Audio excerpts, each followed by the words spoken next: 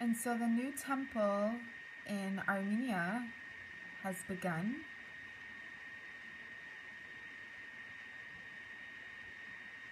If you guys go and watch my videos from last year, if you go and watch my videos from the last 3 years, if you go and watch my last video from 1 month ago, and even prior to that, when I talk about the Armenian genocide, and you watch the beginning of my videos of my double helix DNA series videos from last fall, autumn, winter, perhaps the winter, I did state, especially last month when I was at the Yezidi Temple, that whatever I do here will manifest over there.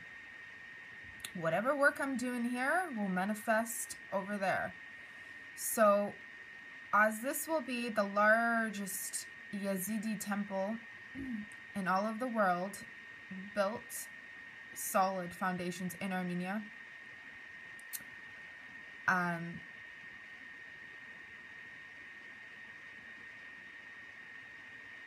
and I'm doing my work here, and if everything goes accordingly, I continue with my little pilgrimages.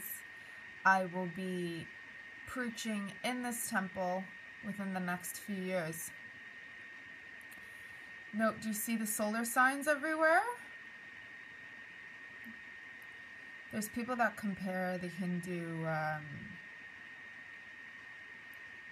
cultural, religious,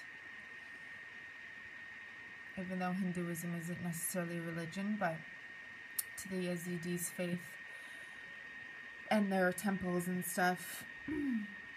Mind you, I see the number 444, 444 everywhere, every day, all day, for so many years, okay? This is what that building the solid foundations is all about. It's been building temples, okay?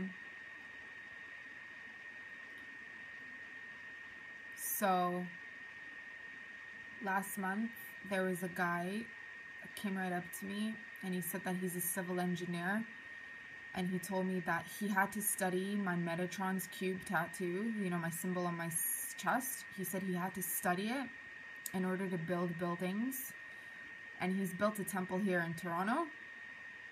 He literally had to study the mathematical codes and the sign and the symbol in order to build these buildings. And we were chatting for quite a bit and stuff. But anyways, you guys should pay attention to what I do here, because as I said, watch my videos, pay attention to the dates, to the years, what I say, what I do, because it does manifest there. Alright? Looking forward to this.